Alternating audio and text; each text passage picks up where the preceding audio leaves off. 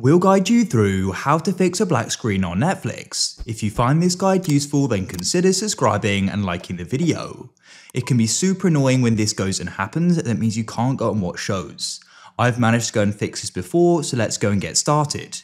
First of all, you need to close out of Netflix like this. What you then need to do is go and open up your settings on your device, just like this.